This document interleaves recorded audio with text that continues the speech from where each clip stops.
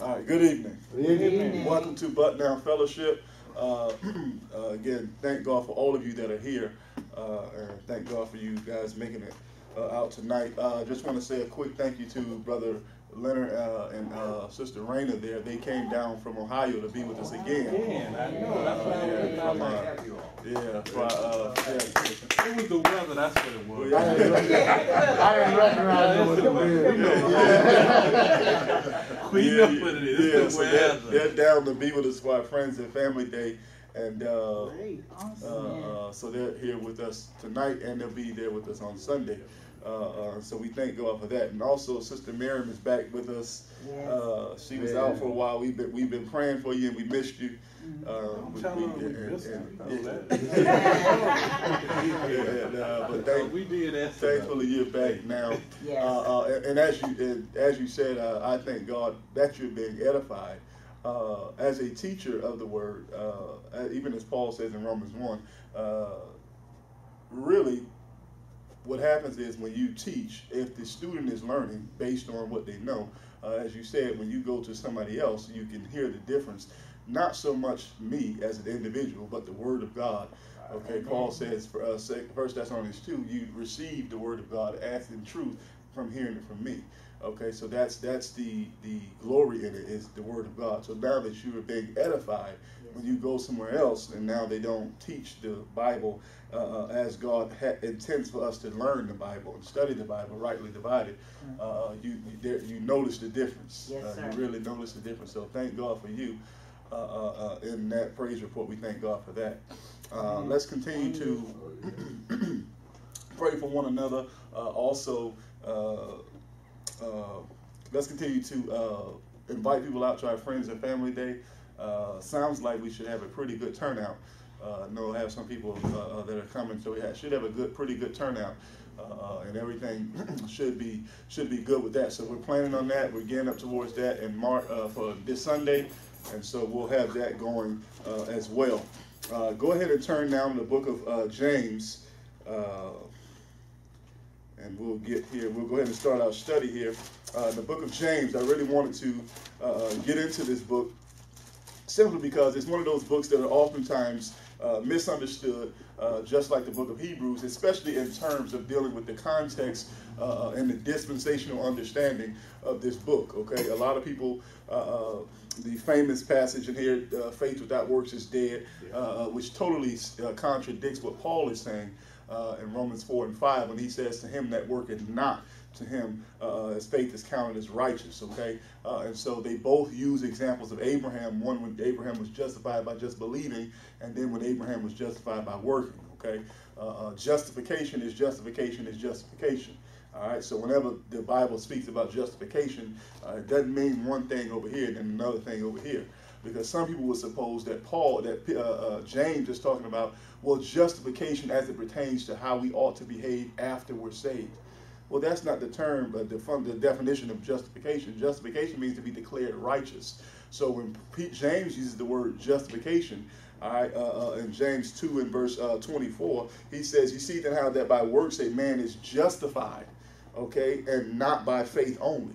All right, so that's specifically saying a man is not accounted righteous by just faith only, but he needs works. Paul is specifically saying justification without any works. Okay, so those are two seemingly contradictory things if you don't rightly divide. Okay, so you can't just say anything and muddle these things up together. Okay, and as if they're talking about the same thing, because the same term justification is being used. So if justification is justification, then you can't say one is talking about justification unto eternal life, and then the other is talking about justification on how you ought to live. It's the same. Justification is justification, okay?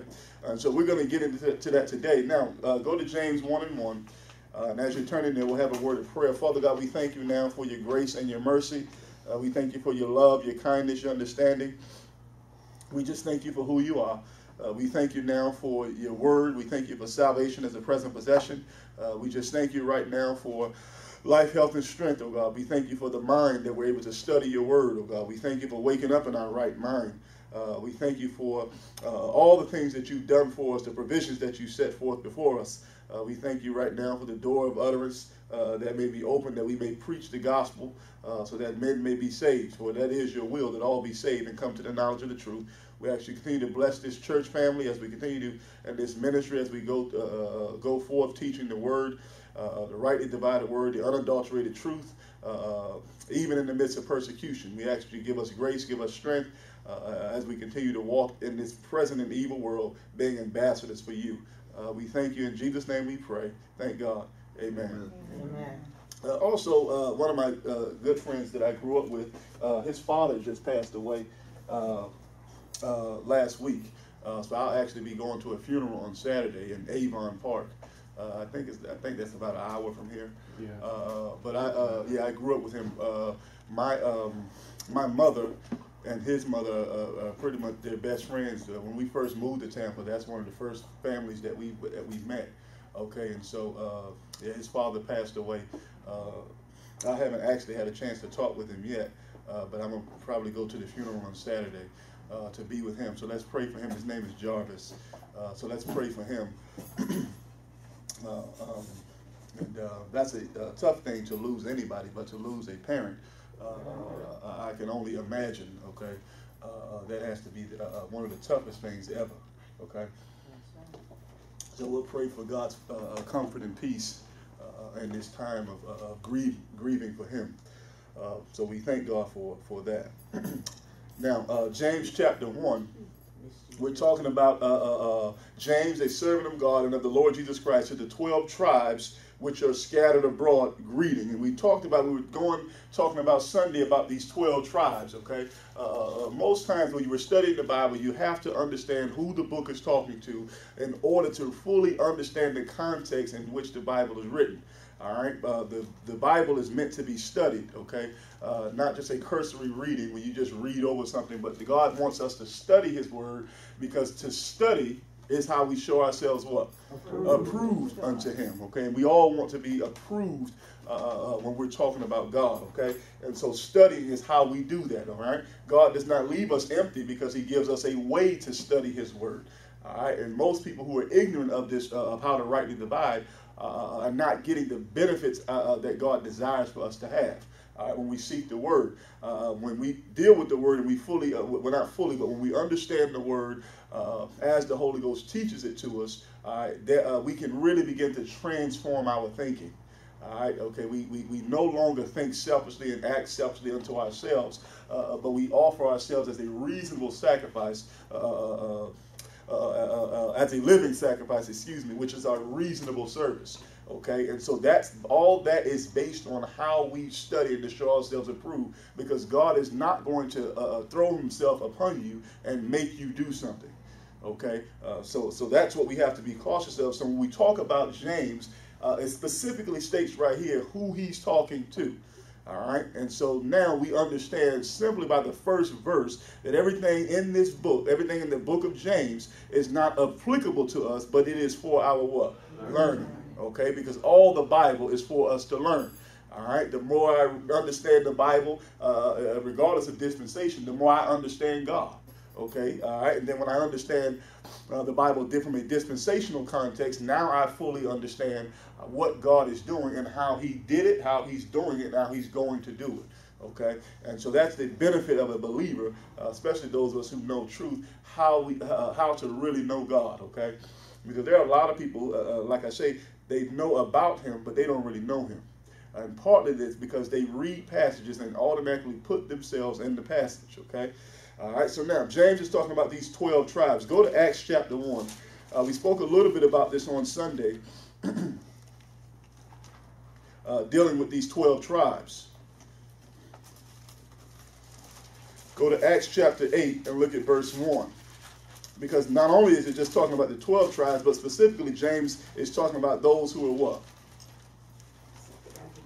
Scattered abroad, okay? So he's specifically talking about those who are scattered abroad, greeting, okay? So he's specifically telling you who he's talking to, all right? And then as we go through it, we're going to get the understanding of what he's talking about as he's talking to this particular audience, okay?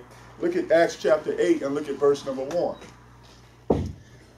And Saul was consenting unto his death, All right, his death, speaking about Stephen. Okay, and at that time there was a great persecution against the church, which was at what? Jerusalem. Jerusalem. So now let's go over a little bit to go back to chapter 7 real quick.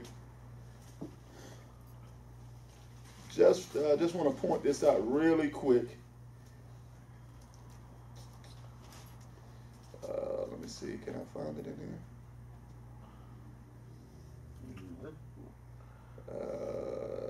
40.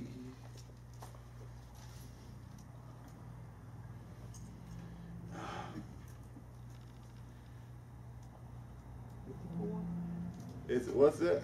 I see 54. I'm not sure. 54? No. Hold on 1 second. Let me get it.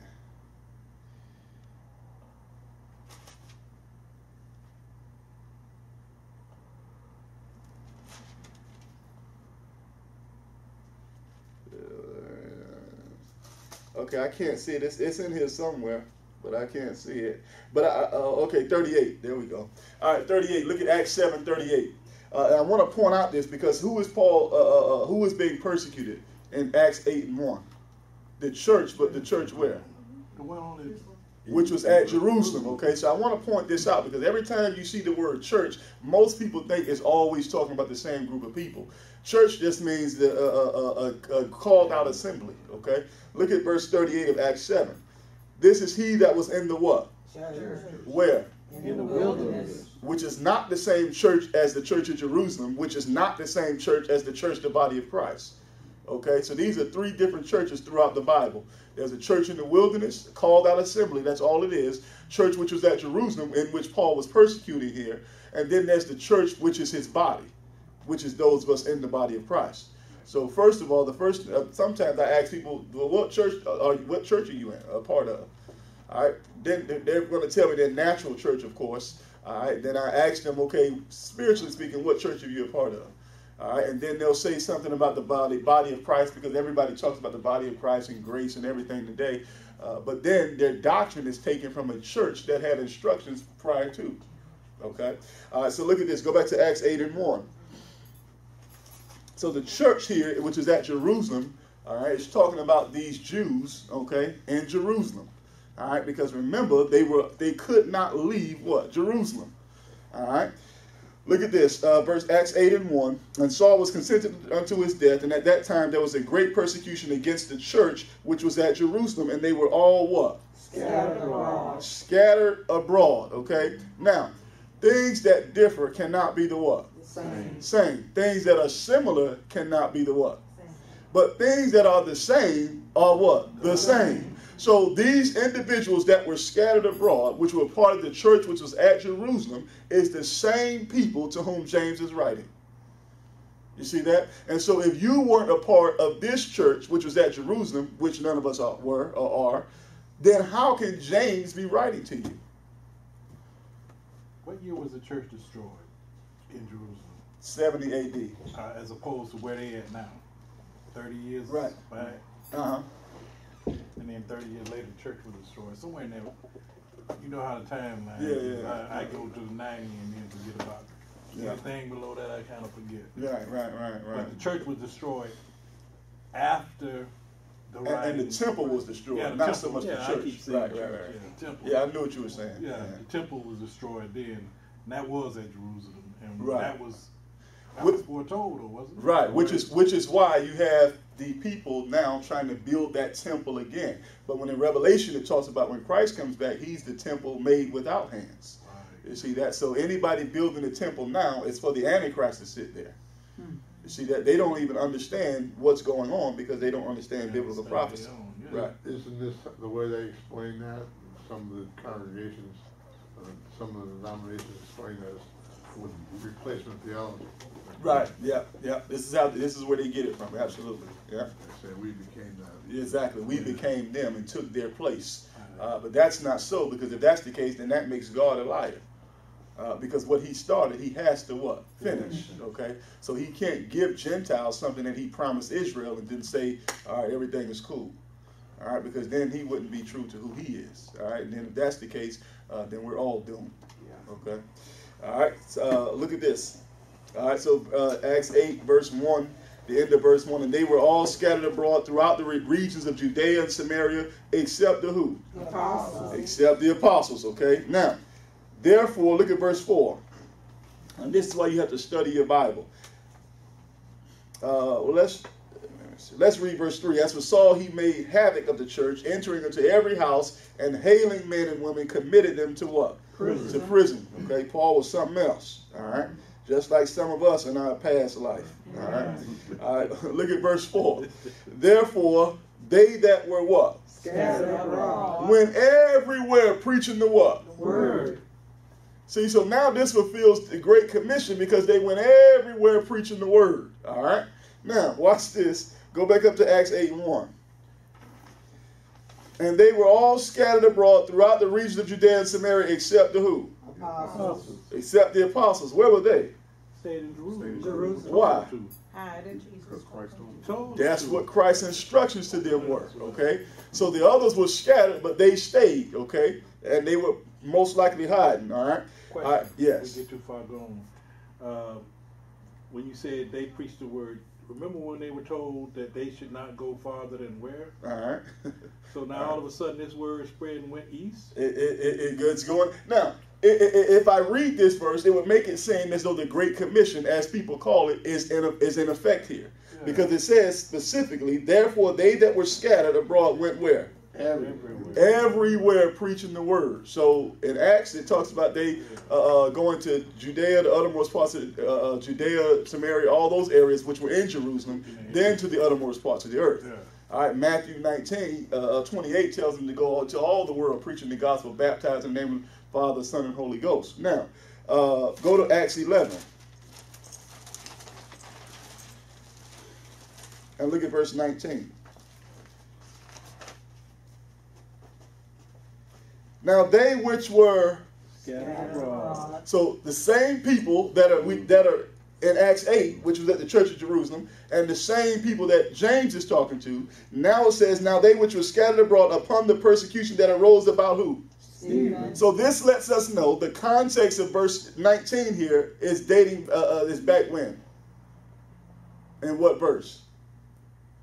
Are you talking about verse? The same one we just read. Because Acts 8, when Paul was wreaking havoc, it was because of who?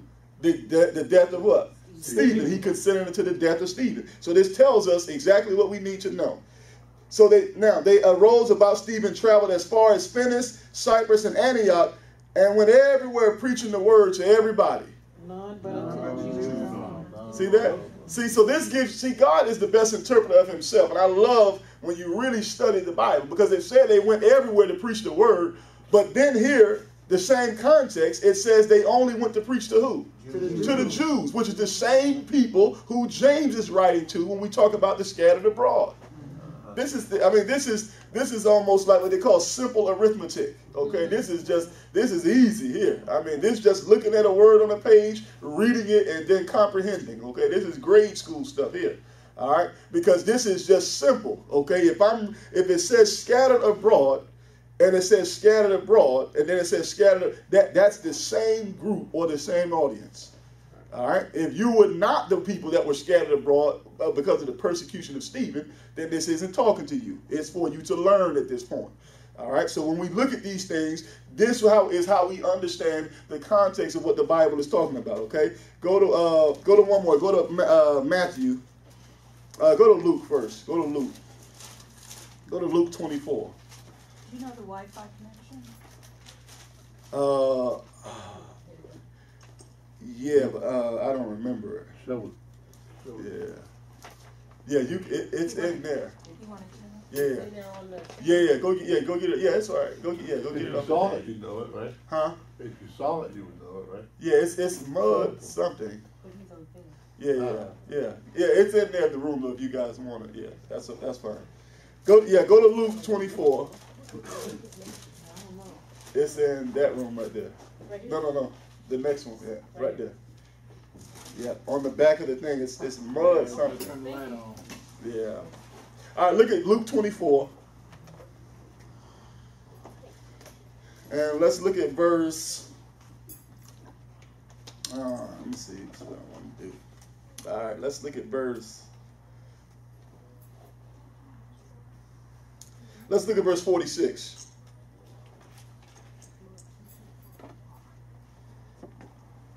Mud 225 bar. Yeah, that's it. Mud Yeah. 225 bar. Excuse me. All right, look at verse 46. Luke 24:46. And he said unto them, thus it is written, and thus it is behold, Christ to suffer and to rise from the dead, that what? Third day. And that repentance and remission of sins should be preached in his name among all nations, beginning where? At Jerusalem. At Jerusalem. Everything you do, and ye are witnesses of these things. Everything happens and starts where? In Jerusalem. Right? Because of this particular audience, which were Jews. All right? Let's go to one more. Go to Zechariah. Go to Zechariah. Nahum, Habakkuk, Haggai. Oh, Zephaniah is in there somewhere too. What? Yeah, go to Zechariah. Yeah. Go to Zechariah 13. Zechariah what? 13. Dealing with this issue of scattered abroad, okay? Look at verse and look at verse 6. And one shall say unto him, what are these wounds in thine hands? Then he shall answer, those with which I was wounded in the house of my what? Friends. Now, who is this in the context this speaking about? Jesus. Okay, now, based on the context and the actual time this was written, who would they have thought this was speaking about? Probably, what they call him, John the Baptist or something like that. They wouldn't have known him either. One of the prophets. No, in what? In Who spoke to them? context? Who spoke to them in time past? Moses, wasn't it? Huh? The Holy Spirit? No. God himself. Yeah. Oh. God himself spoke to them and guided them and led them. Okay, he was the God of Abraham, Isaac, and Jacob. Okay, so now, at what point was God? This is a good verse to show the Jehovah's Witnesses. At what point was God ever pierced? Never. Huh? Only when it's Form of Christ. Huh? He was on the cross. Okay, so because Jehovah's Witnesses don't believe that Jesus is God. Okay, but at what point? Because this isn't Jesus talking here. This is God. Okay, so at what point was God wounded or in his hands in the house of his friends? That's all the time. That's the only time he was wounded in the house. He said, I came into my own, and my own what? Receive me not. You see that the only time he was pierced in his hands was at the cross. Okay, so that makes Jesus God. And isn't it an account when Judas brought them to him when Jesus still called him friend? Right, yeah. So I think that's why he referred to the friend. Yep, absolutely, yep. Because it was his own friend that betrayed him. And most of the times, your friends and people that you love are going to hurt you the most.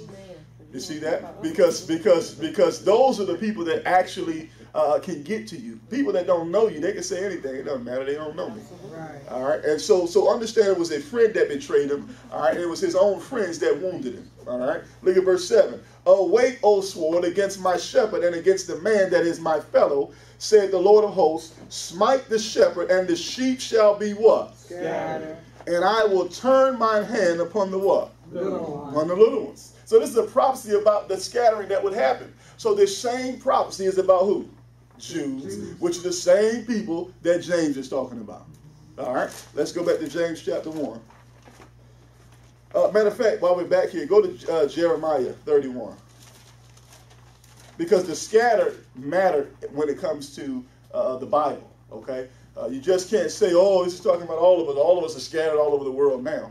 But specifically, the scattered were those who were Jews that were in Jerusalem that were scattered from Jerusalem. Okay? Look at chapter 31 of Jeremiah. And let's look at verse 10.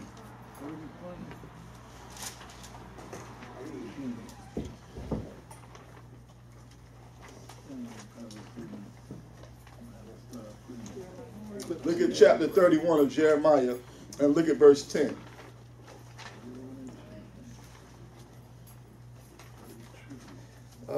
No, that's don't. Oh, that's chapter 30. Okay, that don't look right there. All right. All right, look at 31. Look at verse 10. Hear the word of the Lord, O ye nations, and declare it in the isles afar off, and say, he that what? Scattered Israel. Scattered who? Israel. Okay, I was just making sure my Bible said the same thing as yours. All right, so now scattered Israel will what? Gather him. And keep him as a shepherd does his what? Flock. So God caused them to be scattered because of the persecution, all right, which has to do a lot with their lack of faith, all right. And so he's going to gather these same people that he wants what? Scattered. So how can we take their place if God has promised all of these things? Then that would make God a liar. So when you don't study the Bible dispensationally, you have all of this stuff running together. We're them and they're us, and all of this stuff coming together, when specifically the Bible keeps them separate for a reason. For a specific reason. The Bible keeps them separate, okay? Look at the end of this verse. Gather him and keep him as a shepherd does his flock. For the Lord hath redeemed Jacob and ransomed him from the hand of him that was what? Stronger than he, okay? Go to Isaiah.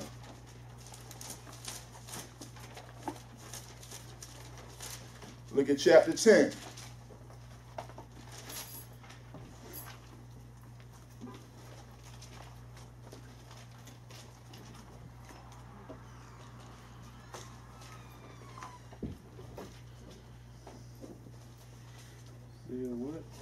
Yes, Isaiah chapter 10, and let's look at verse number 20.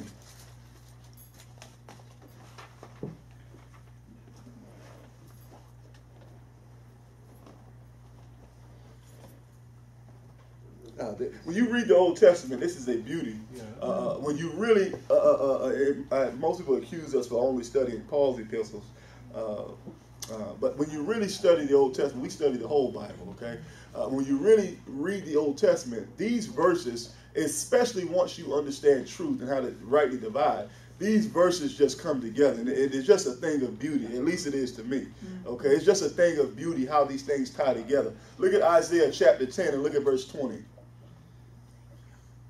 And it shall come to pass in that day that the remnant of Israel and such as are escaped of the house of Jacob shall no more again stay upon him that smote them, but shall stay upon the Lord, the Holy One of Israel, in truth. The remnant shall return, even the what? Remnant of Jacob. Unto the mighty God. For though thy people Israel be as the sand of the sea, why are they as the sand of the sea? Because they're what? Scattered abroad. There you go. Same things, okay? All right. Yet a remnant of them shall return. The consumption decreed shall overflow with what? Righteousness. This is the consumption that was decreed. Okay, God decreed this, and he declared these things have to happen. He's going to scatter them, but he's going to be the one to what? Bring them back together. Okay? For the Lord God of hosts shall make a consumption, even determined in the midst of what? All the land. Okay, go to John. Chapter number 10. Are we talking about the 140? Right, absolutely. Absolutely. Yep. So the sand, We'll go there in a minute after this. Yeah. Okay. so the sand of the seas is not referring to the number, just the fact that they are scattered. Right. Now, that's a good point. When when God spoke with Abraham, what did he tell him? Then you make him Count the what? Oh, the stars. All right. And now, so who can do that? Nobody. All right. So it takes faith to believe that. Okay. This is the whole point. Now, nobody can count sand. Okay. You can't count the little minerals of sand, which means they're all over the place. So now, and this is a good point that you brought up. God knows who they are. You see that? Even if they don't know who they are themselves, God knows who they are. And we'll go to Revelation to see this. All right. But first, go to John chapter 10. That's a good point.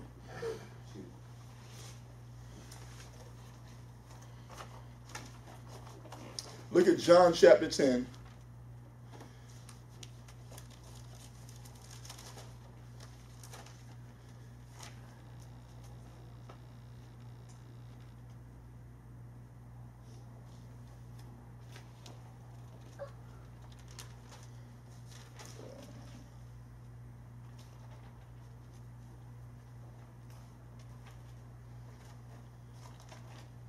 All right, look at John chapter 10. Look at verse number 11.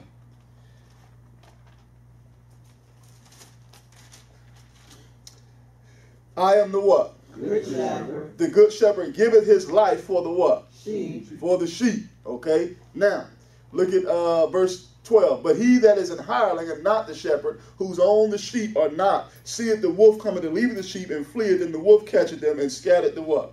Sheep.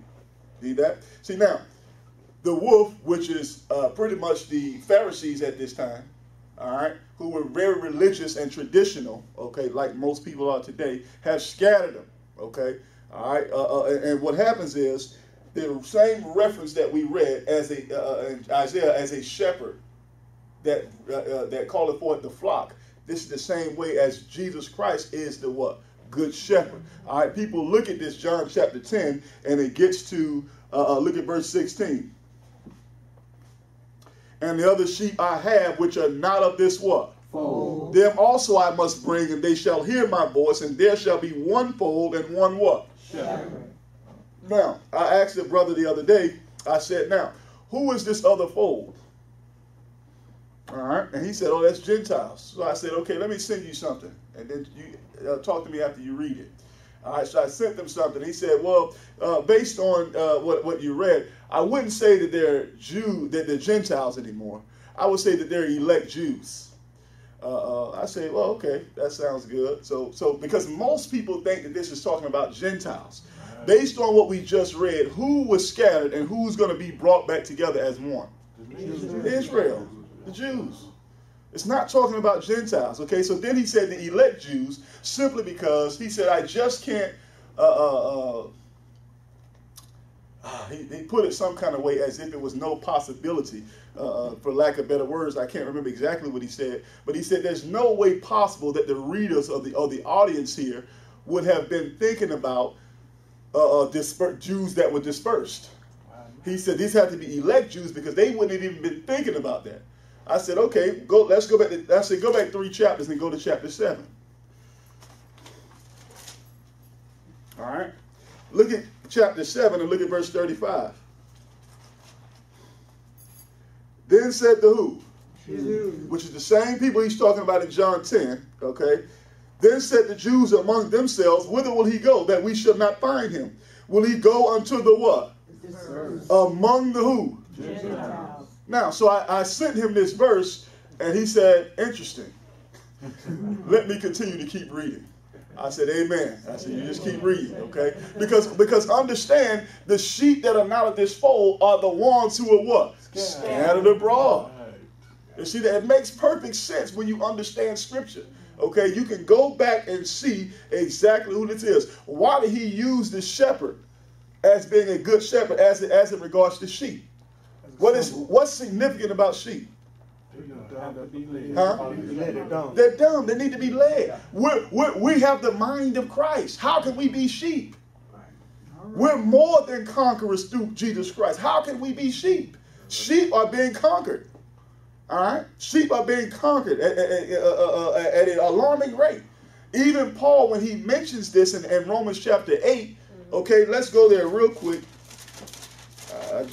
This is important, but I just thought about this. So let's go there real quick. Let's go to Romans 8. The sheep not of this fold are the ones who were scattered abroad. So James is talking about the same people who John was talking about and which Christ was talking about that he has to go get. Because Christ, because he is God, is talking about the same thing God the Father was talking about. And that he scattered them, and now he has to come bring them what? All together. Their new covenant. Jeremiah 31 talks about, I will make a new covenant with the house of Israel and the house of Judah, all right, and how they will be what? One. You see that? All of this stuff runs together. So I had another person point out to me, well, Paul calls us sheep. I say, oh, really? Well, what verse is that? Okay, and so he brought me to this verse, okay? Watch this. Chapter 8, look at verse 36. See, this is what happens when you take a concordance, all right, and you look up a word, and you just go to the verse without understanding the context, okay? Now, look at verse 36. As it is what? Written. So Paul is quoting something here, and he says, for thy sake we are killed all what? All the day long. Now, this is a quote from Psalms 44, okay? All the day long, we are accounted as sheep for the what? Slaughter. So this means that Paul is saying that we're sheep, right? All right, now let's go back to verse 35 and let's get a little context, okay? All right, now, a long way away. who shall separate us from the love of Christ? Question mark, right? Yeah. All right. Shall tribulation or distress or persecution or famine or nakedness or peril or sword? He's asking a question here. And then he gives an answer as it is written, for we're sheep slaughtered all the day long. Now, verse 35's questions is being answered in verse 37. And the first word of verse 37 is what? Nay. Okay, now when you read and study the Bible in context, he's giving an example of those who are sheep and how they're being slaughtered, but we're more than that. Amen. Who shall separate us from the love of God? Tribulation, distress. We're being persecuted, but we're more than conquerors. Right. Then he gets to verse 37, nay, which means no for the people who can't understand the King's English, okay? It means just no. That's the answer. All right, now, in all these things, we are more than what? Conquerors. Through him that loved us. We're not sheep being thrown to the slaughter. Although we may be persecuted for the cause of Christ, okay, we have the mind of Christ. We're not looking for to be led as dumb sheep. Paul is talking to mature Christians. Amen. You see that? So it has nothing to do with the sheep out of that fold. The sheep out of this fold has everything to do with those who are what? Scattered abroad. And they're not told to put all the armor on. There you go. Ephesians 6:10. There you go. Yep. Ephesians 6:10. Put on the whole armor of God that we may be able to withstand the wiles of the devil. I don't see sheep putting on armor. They're not putting on the armor. Too dumb to do so. Right? Now, there are some people who think they're sheep and they're equivalent to what the sheep means. They're ignorant of the word. You see that? So understand, people who want to be sheep, all right, do not recognize their position in Christ. Amen. You see that? I don't want to be a sheep. Christ has given me the tools in order so that I may defend myself. And the only tool that he's given me that's an offensive weapon is the what? Is the sword, which is the what? Which is the word. Amen. So if I'm ignorant of the word, then I'm might as well be a sheep. That's right. Because I have no power otherwise, okay? Now let's go to Revelation 7 real quick, talking about these Jews and yeah. Well, I sure thought I was a sheep. Yeah.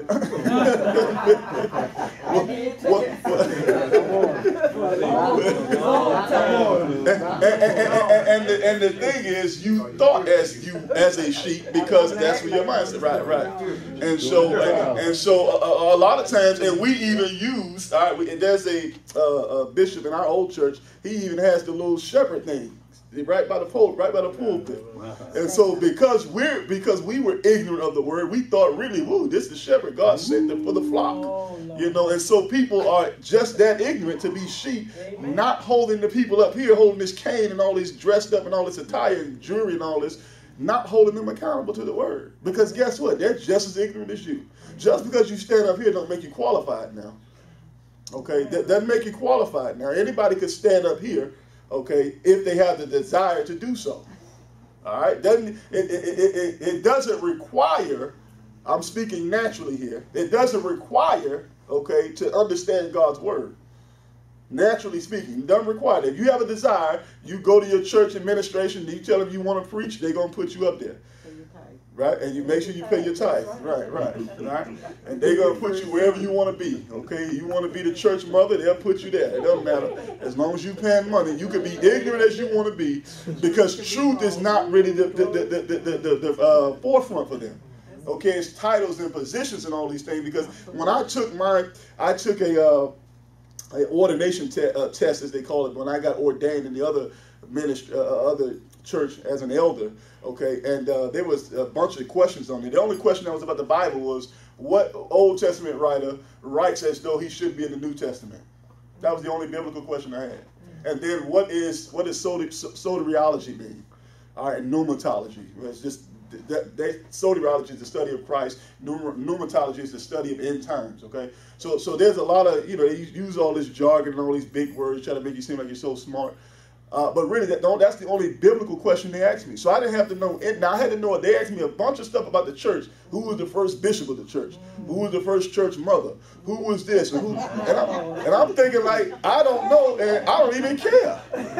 What difference does that make whether I know who that is? You know, I didn't know the answer, and I didn't even care. Okay, so a lot of times, you don't even have to know about the Bible to be standing up here, but yet the people standing up here are deemed the shepherd, and everybody else is the sheep. And guess what? Rightfully so.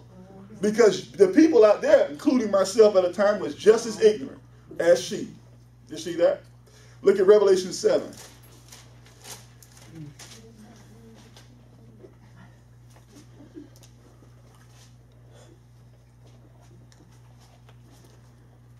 Look at verse 4. And I heard the number of them which were sealed, and they were what? Sealed, and 44,000 of all the tribes, the children of who? Israel. Go to Revelation 21. And then if you keep reading in verse 7, it goes through the different of the 12 tribes. And 12,000 from each tribe. They were the Pied Piper. Yeah. Right. Look at Revelation 21 here. And look at verse 12. Yes. Revelation 21 and verse 12.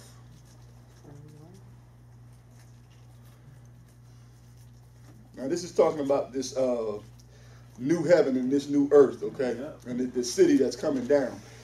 Excuse me. Now, and had a wall great and high, and had what? 12 gates. And at the gates 12 what? Angels. And names written thereon, which are the names of the what? 12 tribes of the children of Israel. There we go. On the east 3 gates, on the north 3 gates, and all these things. It talks about these gates that were in this, that was in this thing. So when it talks about the scattered, it does matter when it specifically states that. When you read your Bible and you just skip over that, because to make yourself the audience in James 1 and 1, you have to make yourself the audience in John 10 and Isaiah and Zechariah and all the books back there that we just read, because all of them talk about the same people.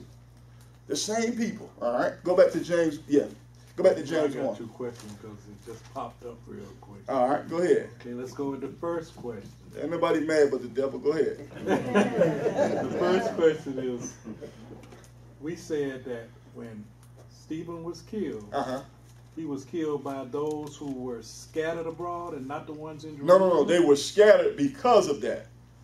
Oh, afterwards. Right, okay. right. That's Acts 8. Okay, right, yeah, right. Yeah, okay. Now Because and they were scattered because Paul, who consented unto Stephen's death, was the one wreaking havoc on the church. Okay. Yeah. And the next question has to do with the times of the tribulation. When you said that the 144, there are going to be more Jews than that, but they're telling Gentiles at that time to what? Latch on to the skirt of a Jew, right? And remember, it talks about not all Israel is going to be saved because they're just Israel. Because remember, in Isaiah we just read, there was a what? Remnant. There's always a remnant, okay?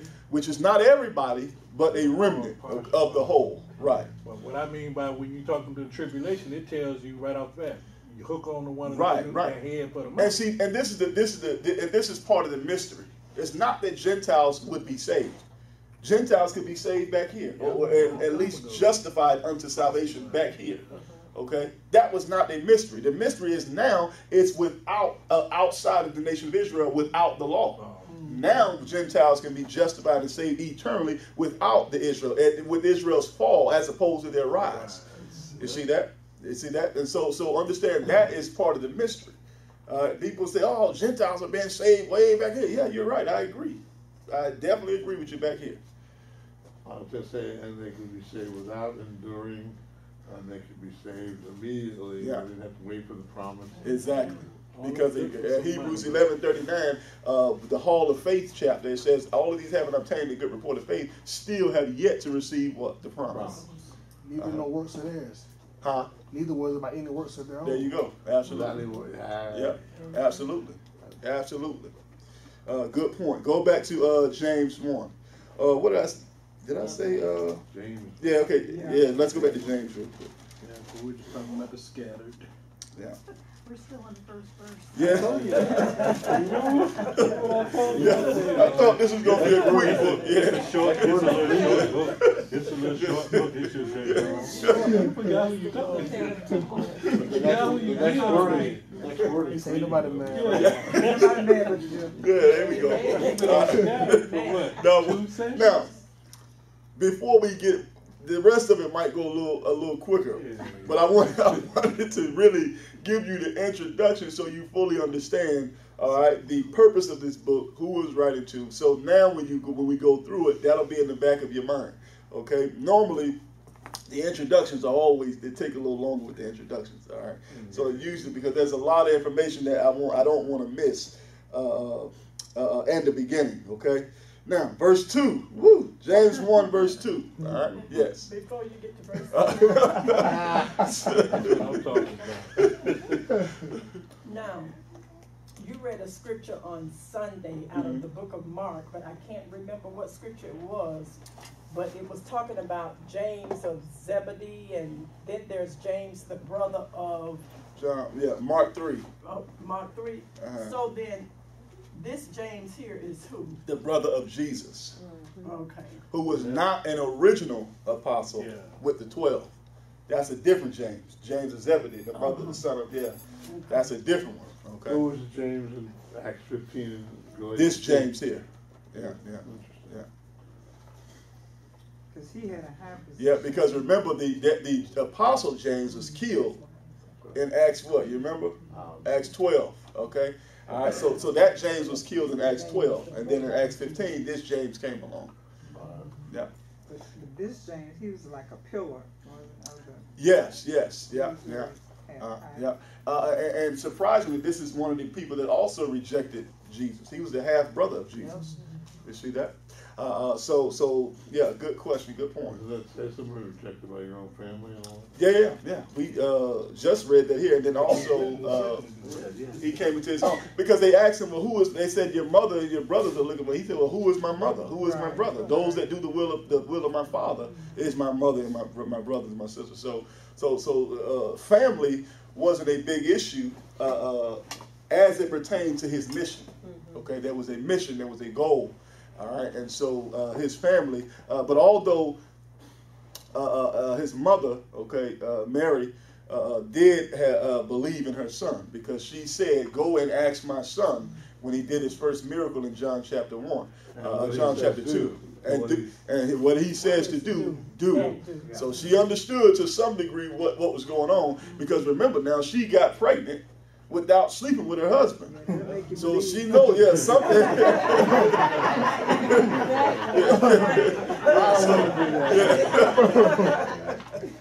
So she knew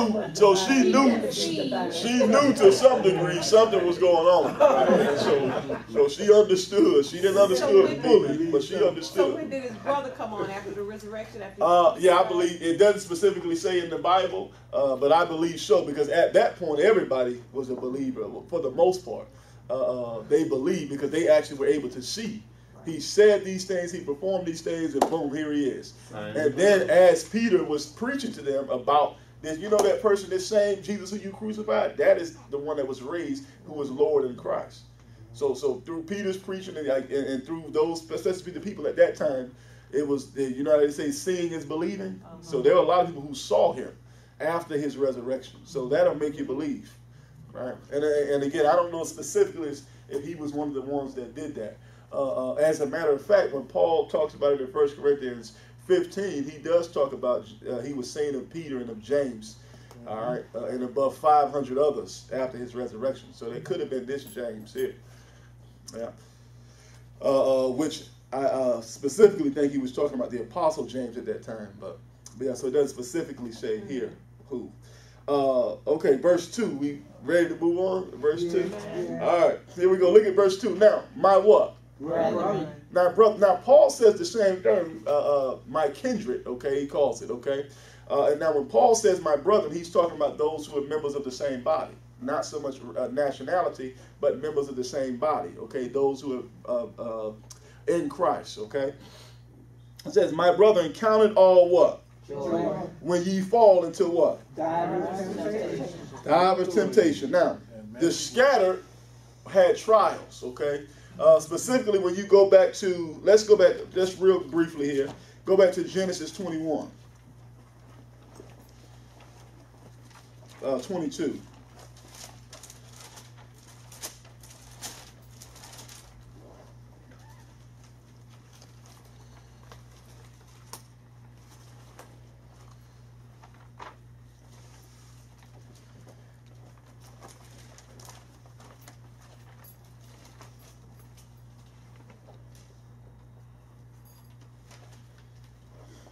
Look at Genesis 22, look at verse 1. And it came to pass after these things that God what? And said unto him, Abraham, and he said, Behold, here I am. And he said, Take now thy son, thine only son Isaac, whom thou lovest, and get thee into the land of Moriah, and offer him therefore a burnt offering upon one of the mountains, which I will tell thee of. And Abraham rose up early in the morning, and saddled his ass, and took 2 of his young men with him, and Isaac his son, and clave the wood for the burnt offering, and rose up and went unto the place of which God had told him. Then on the 3rd day Abraham lifted up his eyes and saw the place afar off, and Abraham said unto his young men, Abide ye here with the ass, and I and the lad will go yonder and worship, and what?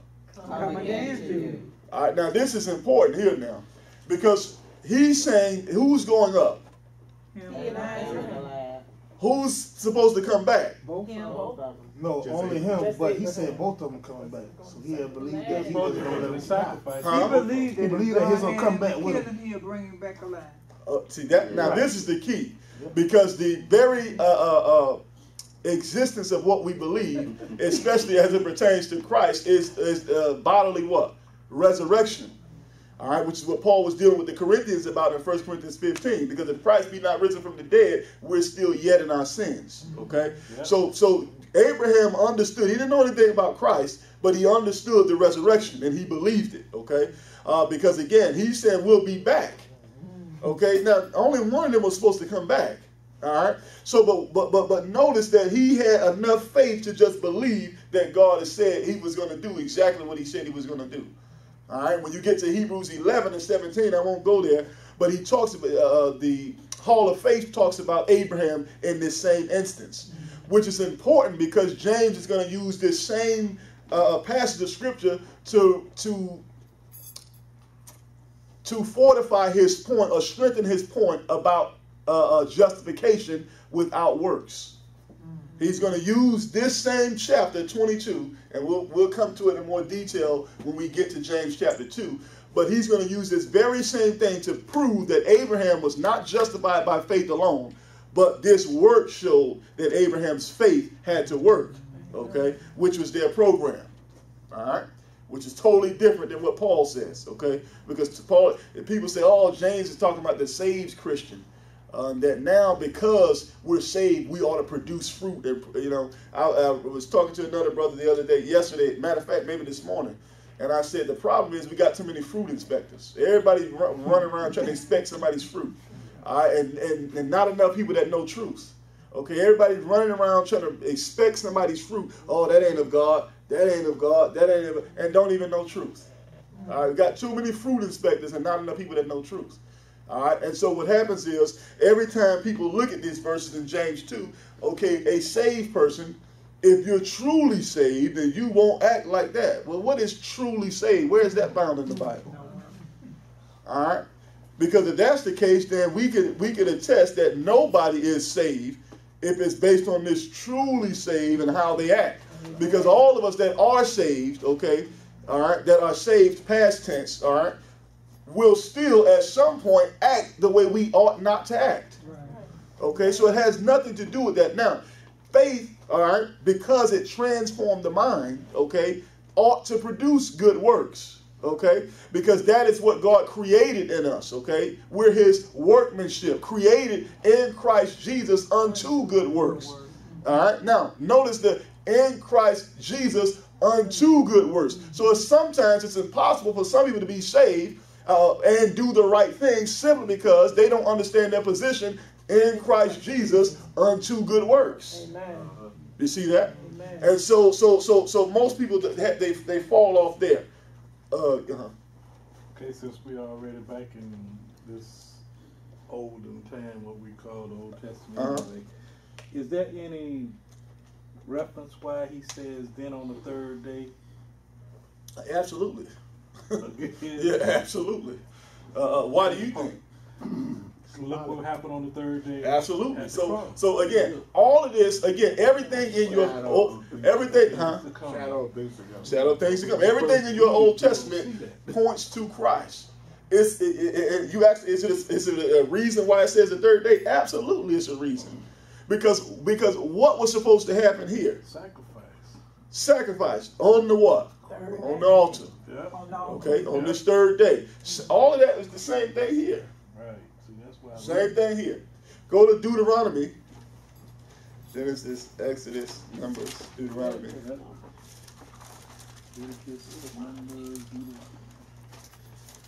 Did y'all forget Leviticus? Y'all let me say that wrong? Yeah, I heard you. Mama cuts my line. Oh, you said something? I heard that at some. Look at Deuteronomy 4, chapter 4. Never heard that old joke. Look at Deuteronomy chapter 4 and look at verse 34.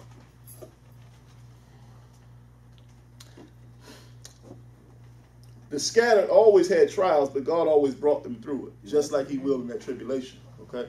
Look at Deuteronomy 4, verse 34. Look at verse 33. Did ever people hear the voice of God speaking out of the midst of the fire, as thou hast heard and lived? Or hath God essayed to go and take him a nation from the midst of another nation by temptations? All right. By what? Signs, and by what? Wonders, and by what? War, and by a mighty hand, and by a stretched out arm, and by great terrors, according to all that the Lord your God did for you in Egypt before your eyes. Right? Unto thee it was showed that thou mightest know the Lord, he is God, that there is none else beside him. Okay, so God always brought them through these temptations, okay, in order, and signs and wonders and all these things that people are seeking today that God is no longer doing.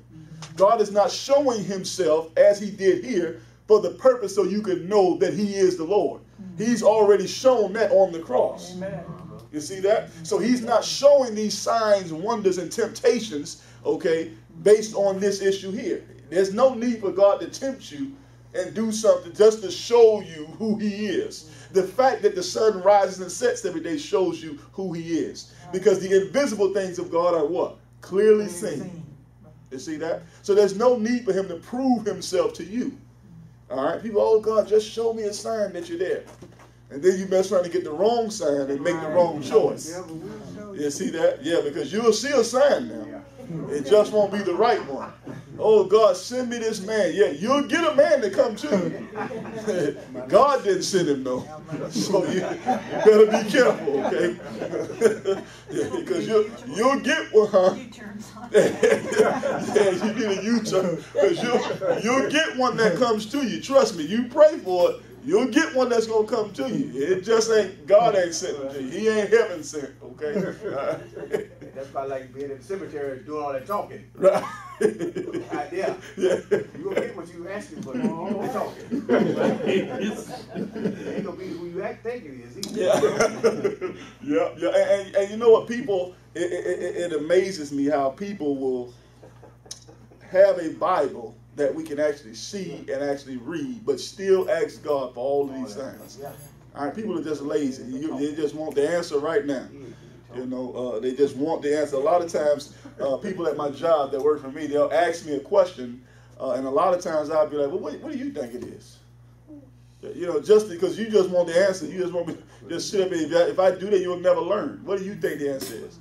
And they'll tell me, okay, but you knew the answer. You just, you know. So a lot of times people are just lazy. That's all that is. What it is. You know, so most times people, especially when it comes to the Bible, people are just lazy. I know. I don't remember. I think we did this so Sunday. Did we look up the word divers? Different. Yeah, just different. That's Yeah. what We it talked was. about it on Sunday. Sunday. That's Yeah. right. Yeah. Go to one more. Go to And Pastor, yes. while you go in there, all these signs and wonders that God did for the people back then, that he's not doing today. Right. Why would he do it for them and not for us? Okay. I mean, required a sign. you know, I know that they required a sign. So is Well, that Well, why do you think that? Why did they require a sign? Because they didn't believe. Huh? Faith. Okay, so so what is faith? Okay, all right, that's a description of faith, but faith is just believing. Taking God's word. Taking God at His word, believing. Okay, and Hebrews 11:1, that's the description of what that believing God at His word is. Okay, all right. So now, based on that, why would they need signs and miracles? When did the first one ever start? As far as Israel? Yeah, as far as the Bible, The period. parting of the sea? I mean, Even way before Turn that. water into wine. That was it, right? That was the first. No. That's talking about way in the Bible. even back here. Oh, you mean okay? Genesis. The first sign, Yeah. First sign of Moses. All the That's the first wine. sign he do. That's the there first was word. At what? Yeah, that's the first one. Let Running there be bush? light. No, no. Now as it pertained to Israel, so to speak, who was it? You said the right answer. Moses? At what point? What was it with Moses? The first miracle that was recorded in your Bible. Where he Huh? smoked the rock. The staff, right? Yeah, the staff. staff. Remember the Staff, staff? where he smoked the rock. He threw it down and it turned into a snake. Snake. Right. So that's Exodus 4. Okay. After So now, seven, what was it, 3? What? The miracles. What did plagues. the plague? now that's different. Now that's different because he believed. Because even the great Moses now didn't even believe. Okay, so he had to show him a miracle so that he could believe. Now, God, the reason that they get it, to answer your question, and we don't, go ahead, Dennis. I think you're itching to answer. Go ahead. Go ahead. Because he's already done way more for us than they ever had. Right. Watch this. And that's true because back at this time they didn't have a Bible like we have today. They didn't have all the things that we can read about today. So now, even if God was to come down and do this today, people still wouldn't believe. That's a reason why He doesn't do it today. Okay, so now even if He did it, they still, just like with Lazarus and the rich man, he said, "Let me go back up and tell my brothers. They ain't gonna believe you anyway." You see that? So understand that's why He did it here and doesn't need to do it here. Can He? Yeah, He can, but He does not go against His will. He will not do it. Okay. So not that He can. They need signs and miracles. Right. They needed it. All right, as a testament to their faith. Okay, so now, because if you just tell me to walk in this wilderness now, all right, I'm human. There ain't nothing out here. We was in Egypt. We was doing it up. You know, we had all this stuff. We were doing it up, and we had this stuff. But now you taking us to the wilderness. Yeah, I trust you, but I also see all this stuff in front of me.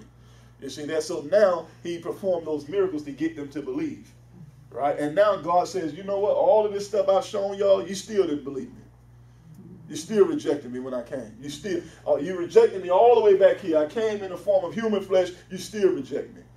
So you know what I'm going to do now? All right, based on all this stuff, because the Gentiles had not the law and all this stuff, I'm going to give them something called grace. All right, and that now I'm gonna want them to walk by just faith, just believing what I said, and I'm going to give you something that they don't never have to work for, simply because it's based on just faith. God always wanted to deal with them based on faith, but they couldn't because they didn't believe. Right. So He did things and to try to enhance their belief in Him. You would think after the first time, it would be as evident to say, well, God, no matter what happened, I'm going to trust you. Just like people today say, well, if I was back there, there's no way, you would have did it. You would have been just like them because you'd probably been following the crowd, okay? You'd have probably been just like them because that's the time now, because even now you got a completed Bible, you don't even read it. So when the word was walking the earth, you wouldn't even pay attention to Him. You don't pay attention to the word now. You see that? But that's a good question. And I really asked that question to say that God He never changes, but the way He deals with man has changed. Right. Not that He's changed anything Himself, but it's the way He deals with man that has changed. Absolutely. That's why I posed. Absolutely. Just like when you work with someone, what have you done for me lately? Yeah. It just. This is Paul speak about the signs, miracles, and one was for the unbelievers. Right. Absolutely. 1 Corinthians 14, tongues. Was a sign for the unbelievers. All these people speaking in tongues, when a church full of supposedly saved people, that's a waste of time. You see that? Because understand that Paul says those signs were for unbelievers, which what? They were. You see that? If you are a believer, what are you looking for a sign for? All right, he's already shown us more than enough, okay? And so that's the point. Good point. Well, it's just that humanity now think it's too simple. Yeah, that's the point. Yeah. They think it's too simple, so because they feel like they want to do something in the flesh to earn it, and just to take God at His word.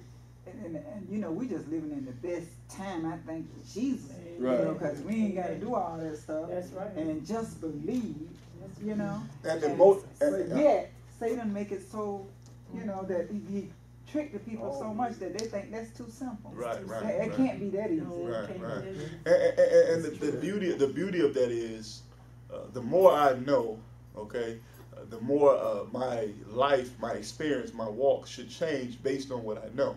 Okay, just go back to the instance of a baby. When you first train a baby not to touch the stove because it's hot. Now, they don't fully comprehend what you're saying because they don't know. Okay, so they go and touch it even after you warn them not to do it. Okay, so now when they actually touch it or even just come close to it, what happens? Now they feel the actual heat. So now what you told them now resonates with their understanding. Okay, so now guess what? They do better. All right, so now we don't fully understand God and who He is. Okay, but when we study the Word, the Holy Ghost that lives in us, which teaches us the Word, now what we have faith in, okay, now catches up to our understanding. Right. Now we walk differently because we know differently. Amen. You see that? So understand this. Whenever the mind becomes transformed, the behavior is changed. All right. Now, when people can say when people say about truly saved, now they can say about truly having a renewed mind, okay? Because there are some people that say they have a renewed mind but don't study the Word. All right? Because the only way to renew the mind is through the Word, okay? You can renew your mind through other things, and that's what's going to come out. But once you renew your mind through the Word, okay, then there's a transformation of the mind and a renewing of the mind, okay? Now my understanding catches up to my faith, right? Paul says that hear what I say and God give thee understanding, which means that even if you don't quite understand, you ought to what? Believe it. All right, so once I believe it, even if I don't understand it, now the Holy Ghost which worketh in me gives me the understanding. Now my understanding catches up with what I believe, okay? Because why did the man yet hope for that which he can see? All right, so I believe, even if I don't understand, I believe. I'm talking about specifically if it's God. So if I believe, now when I get the understanding based on the Word, now my behavior changes because it catches up with my faith. I can have faith and no understanding, all right, and be zealous, but without what? Knowledge. And it requires me to do the things, all right, as Paul talked about the Jews, it requires me to do the things that I think to be right. Making my own righteousness, which is what most self-righteous religious people are doing. Making their own righteousness because they have no knowledge to go with what they believe. You see that? And that's what makes us transform and makes us act the way we ought to act, is because of the transformation of the mind. Thank you so much. I often say that in regards to our gospel, if you haven't been accused of easy believism, you're probably preaching the wrong gospel. Amen. Absolutely, because that's the thing that most people, that's just too easy. You got to work, you got to do this. But grace is God's grace isn't easy because somebody had to pay for that. Okay, which Christ paid for, which is why we get it for free. Okay, the things that He freely given to us, justification, Romans 3:24. All right. All right, so we'll continue this and pick this up on Wednesday. On Wednesday, we'll pick this up. The shirts have come in also tonight, so I'll pass the shirts out to you. Matter of fact, Ronnie, get me one out of the box here, and I'll give the people that's online a preview of what it looks like. The top one should be a little worn. I tried mine on already. All right, so these are the shirts that we'll be wearing on Sunday. What size is that one? This one is an extra large. Yeah, so some of you might have got the wrong sizes. And this one looks like in the back with the scripture. And I get Brother Grant Harvey. He's a follower out of Seattle, Washington. And he designed this, right? He's a graphic designer. And he designed the front, okay? So he allowed us to use it. Yeah, this was mine, so I tried mine on already. That's it. All right, so that's what, and the shirts will be $15. I'll put them online sometime next week. Yeah, don't quote me on that, but they'll be online. And for those who watch the video, if you want one, just send me an email. For those of you who have my number, just send me a text message with your size, and then you can go online to pay for your shirt through the church website. And so we'll have those for $15, and then we'll have those. So nothing else. All right, we got the 2 verses today. We're 1.5. All right, yes. Can you pray for James? Hold on, let me get his name. It's a friend, one of the youth from my program. His brother had a severe heart attack. Oh, wow. And he doesn't have any brain function. So, oh, wow. His name is James Dancy. James Dancy. We definitely going to pray for him. And also, as I mentioned before, we'll pray for him. Also, my friend Jarvis, who lost his father, while I'll be going down to the funeral on Saturday. Let's continue to pray for him as well. My brother passed Saturday. Miss Brittany from the coach. Oh, yeah, you were telling me about that. Yeah, I meant to talk with her. Yeah, one of the coaches from G3, her brother passed on Saturday when we were at the event Saturday. She found out while we were at the event. We had a field trip for the G3 on Saturday at Malibu, and we were out there with the kids, and she found out at Malibu when we were there. Yeah, so yeah, we'll pray for Brittany. And my friend Jeffrey, he lost his twin sister Jackie. She was found dead in her house in Little Rock, Arkansas. Oh, wow. She was a social worker at the VA hospital in Little Rock, Arkansas. And Jackie? Jackie, okay. All right, yes. I have a cousin, she was diagnosed with cancer, urinary cancer. Yeah, so okay. Pray for her. Okay. It definitely will, definitely will. Jackie is the one who passed. It's Jeffrey who needs prayer. Jeffrey is the one, okay. Yeah, because it was his twin sister. Twin sister, that's right, okay. All right. Pray for friends and family. Absolutely, and I do always, when you guys tell me to pray for somebody, I always make it a habit to pray for those individuals all the time, even if I don't mention them here. I'm constantly praying for the saints, for those of you here and everybody. So I definitely will pray for all of those individuals. And also, yeah, go ahead. Once we pray, you still need that business taken care of that we okay, we'll talk. Make sure we'll talk about that. Okay. And for friends and family, the address, we won't be here Sunday. The address is 8606 North 12th Street, Tampa, Florida 33604. All right. Nothing else? All minds and hearts clear? Could you repeat the address one more time? The address is 8606 North 12th Street, Tampa, Florida 33604. All right, we'll have an offering basket to go around, and then we'll pray over it if nothing else. Yeah, you're going to leave work early tonight. All right, yeah. All right. Let us pray. Father God, we thank you now for your grace and your mercy. We thank you for your love, your kindness. Father God, we just thank you for your word. We thank you for the completion of your word, that we may study it out, that we may know you through your word, oh God. Father God, for those of us who don't study your word, it's impossible to say that we know you. Because for you are the word, oh God. And so we thank you for that now. We thank you for the mind, Father God, to study your word and desire to please you. We know that faith comes by hearing and hearing by the word of God, and faith is the only thing that pleases you. And so we thank you for that now. We ask you continue to touch us, oh God, strengthen us where we're weak. Continue to fill us with the Holy Ghost, oh God, as we continue to walk this walk.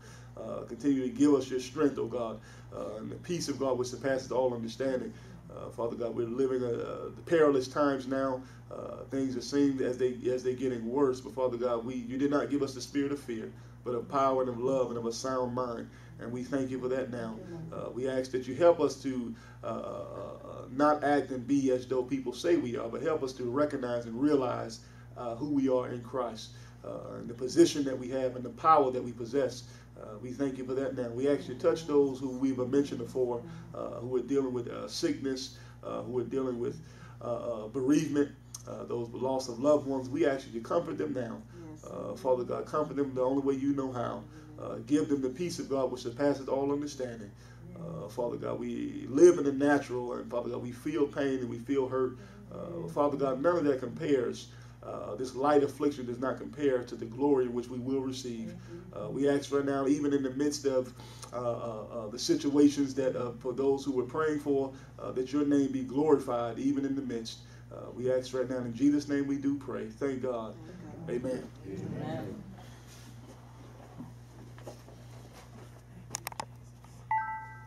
All right, so thank you.